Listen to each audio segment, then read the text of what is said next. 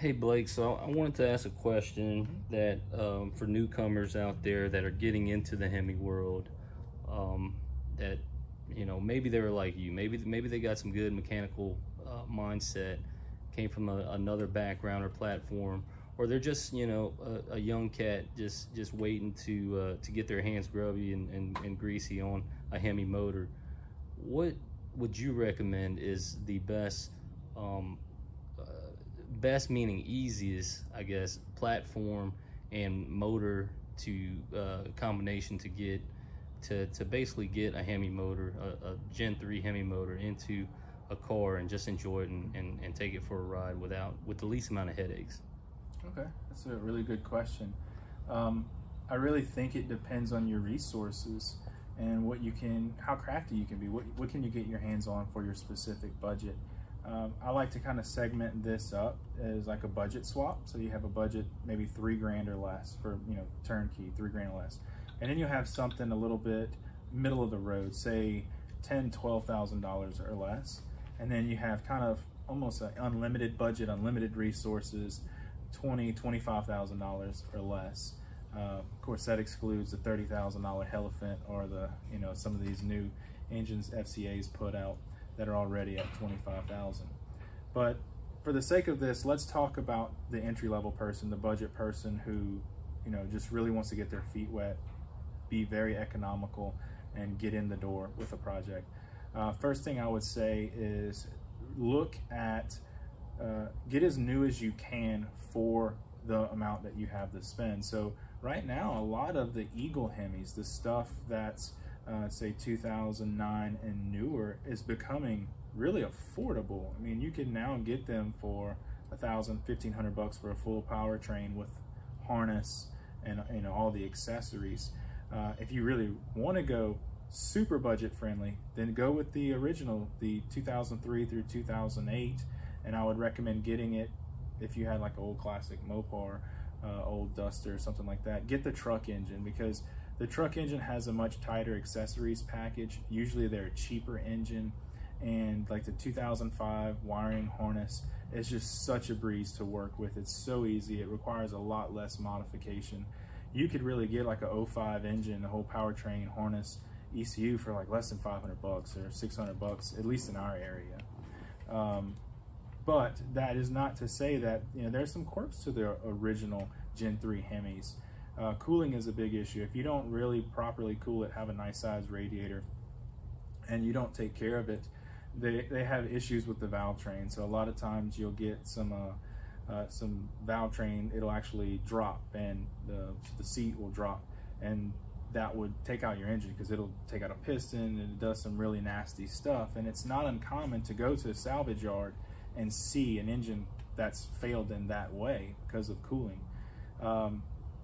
Always, if you're going to get one from a salvage yard, bring a compression tester, test all the cylinders, make sure it has compression. That tells you right there if it's been catastrophically damaged from that issue happening.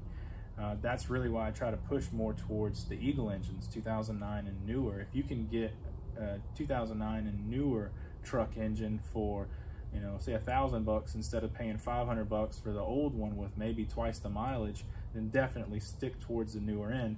The better flowing cylinder heads don't have that problem where you can have catastrophic failure. And it still has a nice tight accessory package that'll fit in an older car. Regardless of it, if you're running a car, you're going to need a center sump oil pan. Those are very budget friendly from like Milidon. I think Canton and 2 other manufacturers make theirs. That's pretty cheap. You're going to need that for a car. If you have, say, a D100, D150, one of them older first-gen Dodge Rams, having the powertrain come out of a truck is perfect. It already has the rear-mounted sump for the oil pan, so you just get a set of motor mounts from Bouchelon. I think they make the engine mounts, and now Holley makes the D100 engine mounts to swap the Hemi into those trucks. Bolt it up to your original transmission that's in the truck, and you're almost there. You're almost cranking it. You just have to do the harness, which is also pretty straightforward. Budget friendly. If, let's say, you don't even know what vehicle you want to do, you just know you want something Hemi swapped, I would go with the D100, D150, and drop it in using some components that are readily available from Holley, Bouchelon Performance, because you could probably get the truck for less than $1,000 or $2,000. The whole powertrain for, you know, done turnkey with every modification you need for it for under $3,000, and you have a modern driving classic vehicle. I think that's kind of the way to go. It's very cost friendly, it's affordable. You don't have a whole lot to stop you from being successful in that arena. So if I were to talk to a new person coming in, I would say, just as I've said already, try to get you an Eagle engine or newer, you know, 2009 or newer, because it's just going to be more reliable in the long run. They're out there, they have less mileage, and they have improved reliability. Second thing I would do is make sure that you look at the holistic picture. If you can get a Hellcat engine, a wrecked Hellcat for $2,000, go for it. It's not any more difficult. You may have a few more things when it comes to intercooler and piping like that, but the physical block itself it's no different. You could pretty much swap it in with, you know, some minor tweaks here and there. It's really about being crafty and resourceful. Whatever you can get your hands on that's within your budget is golden. I recommend the truck engines because they're just a little easier to work with the accessory package, but that's completely up to you. There's no one size fits all, one answer to all the solutions out there. I really want to encourage you to be crafty and check the auctions, the salvage yards, and see what you can get within your price range. Obviously try to get as new as possible, but that shouldn't be a limiting factor. Okay, but sticking with the budget swap platform, I guess. What about a car? What car would you choose to be the most budget friendly? Most budget friendly. You know, a lot of the classic Mopars and whatnot, they're pretty expensive. They're getting up in value every day. So if you are looking at, okay, you already have the car, it really doesn't make a difference. The modifications are going to cost you the same. The engine mounts, the oil pan, that's going to cost you the same. If you don't have the car and you're trying to pick a car for this project, I think the first things I would look at would be the cheapest of them all. It's going to be like a big old C-body, like one of them big old battleship cruisers. You know, this thing's your whole family could fit in it. That's going to be the cheapest. You could pick one up for probably under $2,000. Then move on to like the FMJ bodies, so like the Valares, the Aspens, those things. That's going to be pretty cheap too. Those are very easy to come by.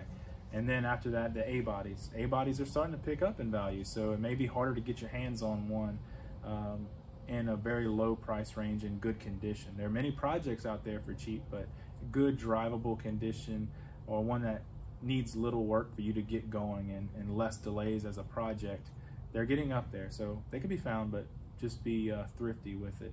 Then I would say the E-bodies next in as level of expensive taste goes.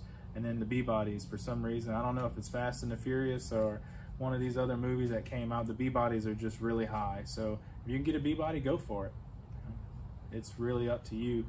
The cheapest is by far going to be the C and the FMJ bodies from Chrysler to do the swap in. But it is harder, I guess, than a truck and just getting a D100, D150. Oh yeah. So the D100, D150, they are, I don't want to say a dime a dozen, but you can probably get on a classifieds listing daily. You know, we could pull up our phone right now and I may be able to find you 6 to 12 of them in decent shape for a builder, and the prices are just, they're low for what you get. You can get a very nice, very clean truck, immaculate interior for, you know, sub $3,000 range. But is the swappability the same in terms of the cars that you were talking about and that D100, D150? The swappability is the same. The truck's actually a little bit easier because you don't have to buy a specialized oil pan to fit within the K-frame and the steering mechanism, the steering linkages of, let's say, the older car. So with the trucks, if you were to get a truck pull-out engine and put it into a D100, it's very, very easy to swap. I mean, I would say if you did your homework and you had all your parts lined out on a nice workbench, it could be a weekend swap for you. It really could be. Awesome. Please like and subscribe to DIY